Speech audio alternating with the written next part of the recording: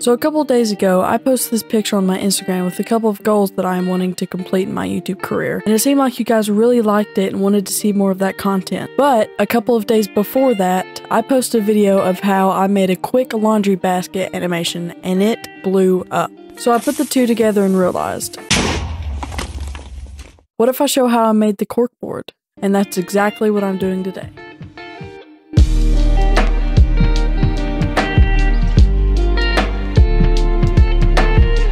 So I'll be dividing this corkboard into 5 different parts. Each part will represent a different object that is in the final render. So let's go ahead and start with the first part.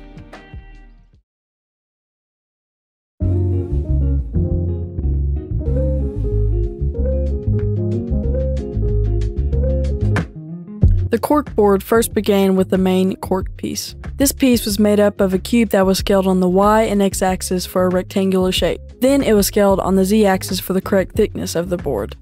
The next part of the corkboard was the framing.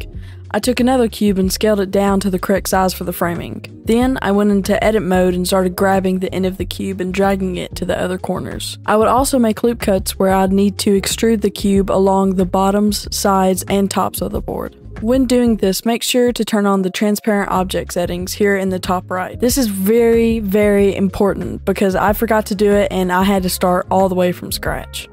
Once the framing and the corkboard look good and finished, you can go to the shading tab, click on the board, add a material, add an image texture, click on open, use the cork texture from the description, connect color to the color on the principled BSDF, and now your object has an image texture. You can use the same steps for the corkboard frame, but use the frame image texture from the link in the description. With the corkboard done, let's move on to the sticky note.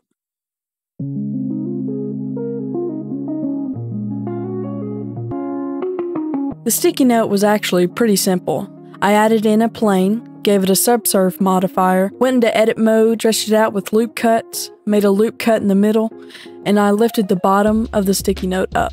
I made both of the bottom points uneven for even more detail. In texture paint, I gave the sticky note a certain color and would write whatever I wanted on the sticky note just with my mouse. Later, I would duplicate the sticky notes and just change the texture paint for it. Quick tip.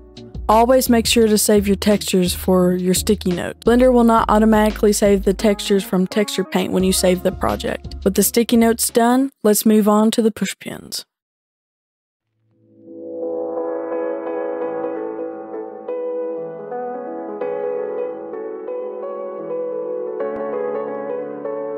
The push pins were also pretty simple to make. I would add in a circle, extrude it long enough to be about the right size, selected all the top edges, press Ctrl B to bevel, and then bring the bevel all the way down to the bottom. Then I added in a new circle, extruded it to be a cylinder, scaled it down, and placed it on top of the other circle. I selected the first circle, duplicated it, rotated it upside down, and placed it on top of the cylinder I made. I adjusted the color and material settings in the shader tab and gave it a subsurf modifier, and then from there I smoothed it out. I know I could have just used a circle for a push pin since you won't able to see the major details of the pin from the front, but you would still be able to see the shadows from the pin, so I decided to keep that extra detail. Now that the pin is finished, let's move on to the nameplate.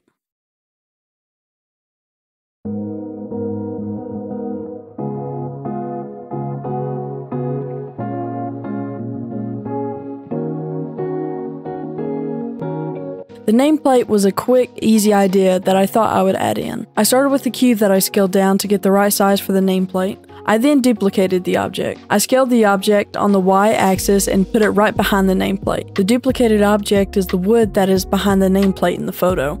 I brought in another cube and scaled it down to be the 2 wooden pieces that are above and below the nameplate. I then went into the shader tab and changed the nameplate material to the middle image texture that is in the description. From there, I changed the wood pieces into another texture in the description, which is known as Royal Oak. Now that the nameplate is finished, let's move on to the final step, the wall.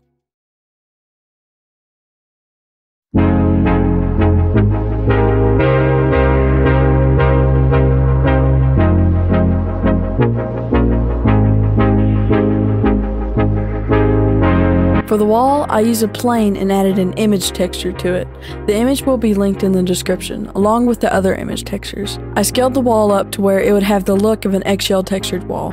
I then put all of the objects onto the corkboard accordingly, and added screenshots with the planes into images add-on in Blender, as you will see in the final render. I added in light to the scene and placed the camera in front of the corkboard. Finally, it was ready to render. I switched to cycles, used GPU compute, and turned on denoising for the render.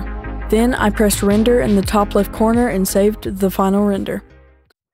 After all of the work and effort of making the corkboard come to life, I now have a picture to show the completion of this project, and something that you guys can really enjoy and accomplish. This was a really fun idea that I enjoyed, and maybe we can use this idea in the future for more of our goals. Also, these goals on the board can be completed by the end of the month. I know you can do it, so let's reach these goals. So, subscribe, like, and let me know down in the comments below what other Blender creations you want to see.